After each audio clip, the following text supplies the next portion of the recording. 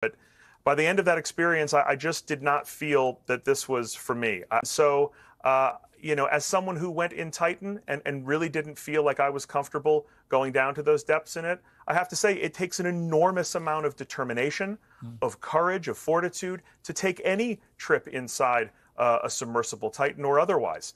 And so I think there should be a huge amount of admiration for all those people. I admire his spirit of innovation. I think that is a commendable, noble aim. I doubt it. Most of them bank their cash and sit somewhere, surrounded by comfort and security. There are people who climb K2. Right.